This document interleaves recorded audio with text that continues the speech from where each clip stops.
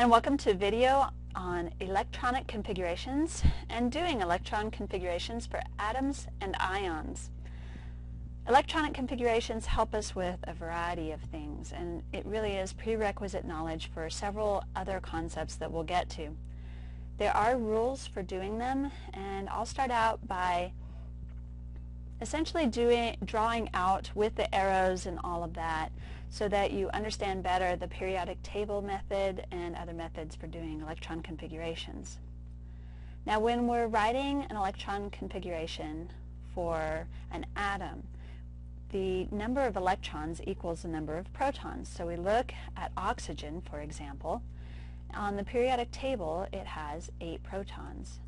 Therefore, it will also have 8 electrons. So I'm going to draw 8 arrows on this energy diagram that I've sketched.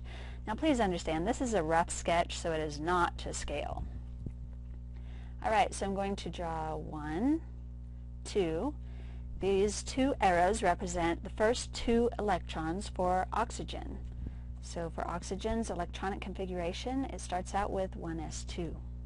I use a superscript 2 to say there are 2 electrons in that 1s orbital subshell. Then let's see, 2, 3, 4, so 2s2. Now I have 2p and I have 3 degenerate levels. These are equal energy. So I fill across them first. Let's see, I'm up to 7 now. And then I come back and double up. Why do we do that? Because that's Hund's rule. Alright, so I know there's more explanation, but this is a short video. Then I have 2p4. So my electron configuration for oxygen is 1s2, 2s2, 2p4, and I double check my answer to make sure that these exponents here, that they add to 8, and they do, so I'm pretty sure I'm okay. That's a way to check my answer. Now I can also write the shorthand notation. For the shorthand notation, I separate the core electrons from the valence electrons. This becomes very important for Lewis dot structures. So the shorthand notation, the core is going to be the noble gas that's 1 row up. I look at oxygen on the periodic table. 1 row up, the noble gas is helium. Helium has 2 electrons. So I take out the 1s2, that's the core electrons. That leaves 2s2, 2p4.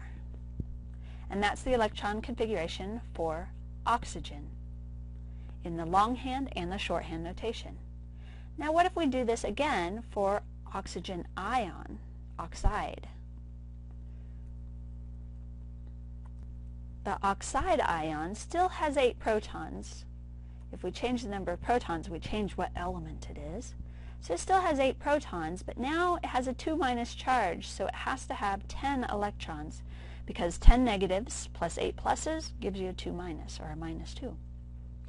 Now I'm going to fill in 10 electrons. 1, 2, 3, 4, 5, 6, 7, 8, 9, and 10.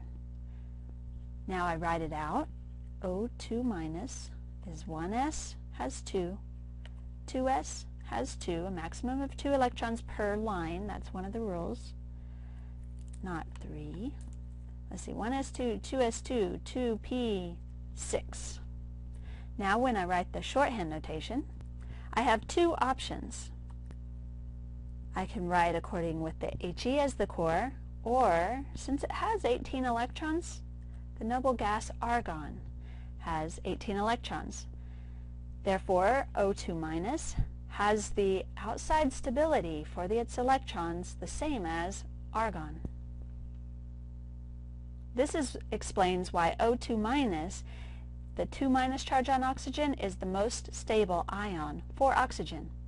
In the next videos, we'll talk about the triangle method and the periodic table method for doing electron configurations. Hope to see you there.